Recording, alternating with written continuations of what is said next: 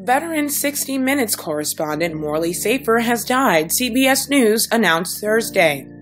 The legendary broadcast journalist was 84. His passing comes just days after he signed off for the last time on the news magazine show Sunday. It's been a wonderful run, and I want to thank the millions of people who have been loyal to our 60 Minutes broadcast. Thank you, Safer tweeted Sunday in what was his final message to fans. He leaves behind a legacy of 46 years as the longest continuously running news program.